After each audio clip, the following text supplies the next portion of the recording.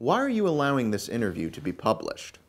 Two reasons. One, there's a lot of so-called gurus talking BS about making money online out there. I'll expose one dirty little secret. Knowing this trick will help you sort the BSers from the non-BSers immediately. And the second reason? There's one online making money strategy that works nicely if you do it as a hobby and not full-time.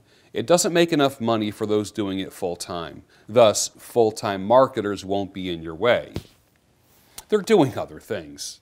How much money can you make? It's for anyone who wants to make up to $1,000 per week with only a few hours of work per week. Why is it not for full-time professionals? It's simply too small of a market for full-time professionals. We're a team of 4 full-time professionals. Profits of up to $1,000 per week wouldn't cover our expenses. So are you saying you don't care about $1,000? No, that's not what I'm saying. It's good money, but we need to focus our energy. We spend our time on different platforms, such as Google Search and Display, DoubleClick, AdSonar, or SiteScout. By the way, why do you want to stay anonymous?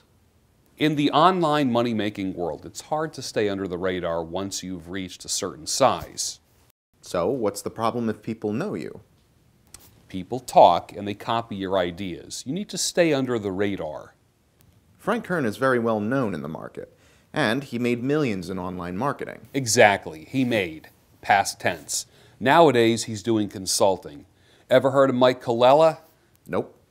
You see, I believe he's way bigger than Frank Kern, but hardly anyone has heard of him. Let's get back to that a little bit later. So what's this dirty little guru secret you mentioned at the beginning? I'm sure anyone interested in making money online has seen it. The so-called guru sits at his computer and shows you his ClickBank account. You see that he makes over $1,000 per day. Then he tells you that his method is super simple. The damn thieves. Please elaborate. What those thieves don't tell you is that they're running ads for this product, but they only show you their ClickBank account where they made $1,000 a day. They don't show you that they spend $1,000 a day on ads in order to make $1,000. It's outrageous. They just want to sell you their method of making money. That's almost criminal. Well, if this video expose helps people not fall for this trick, we've achieved a lot. Okay, let's explore a bit of the strategy you mentioned. It's perfect for a part-time job because the strategy doesn't require much money, no website, no product, no customer support, no SEO, and no ad writing. Go on. It's called PPV strategy. PPV stands for pay-per-view. Simply, you pick a product you want to promote and run it on one of the PPV platforms. For this, you only need a few $100s, which goes into running advertising. You make it sound very simple. Well, depending on your willingness to learn it, it takes you a few hours to get started. I suggest you start with $25 in advertising per day. You only spend money on advertising as there are no other costs involved. You don't pay money to be able to promote a product, nor do you pay money to open an account on one of the PPV platforms. Thus, all the money you spend is on marketing the product. And the personal time you invest. Well, yes, of course, but this is nothing compared to mastering Google AdWords. Oh yeah, it took me literally years. Yeah, me too. What are the tricky parts about PPV strategy? You need to understand how to pick a product to promote. The famous Truth About Abs ebook still makes money, but there are a ton more products to promote. Really? Truth About Abs was huge years ago. Does it still make money as a promotional item? Well, I was told that people still make money selling it, but the returns are much lower nowadays. I've heard that it produces only a low double-digit ROI.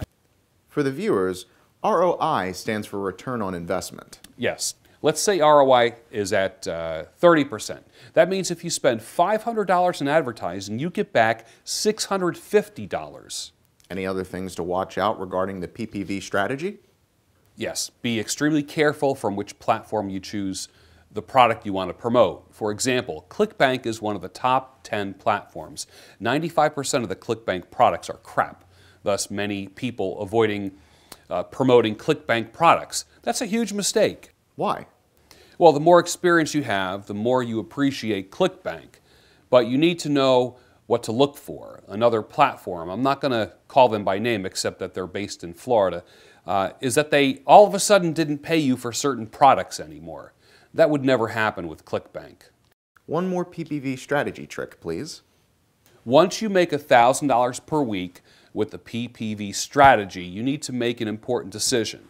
Let me give you a numeric example. This week, you spend $1,000 on PPV advertising. At the same time, your ClickBank account shows a $2,000 profit. Thus, you made $1,000. What do you think most people would do? I would spend more money on advertising so I could make more money. That's correct, but it's a mistake if you're not careful. Why? Because you draw attention. People talk, people spy, you become too big, people will start copying your strategies, and your profits will go down. So what do you recommend? There are two options. One is that you might become a professional marketer. Maybe you create your own website and promote it through big platforms such as Google. That's what you and I do. So what do you recommend for somebody who wants to keep running the PPV strategy as a part-time job, but wants to make more than $1,000 per week? You need to open new accounts under different names. You need to go to friends who can open you an account. Of course, you don't have to change your ClickBank account. Just create more accounts where you do advertising. For example, TrafficVance is the biggest PPV platform. You just need more accounts there in order to stay under the radar of copycats. I'm starting to understand why you want to stay anonymous.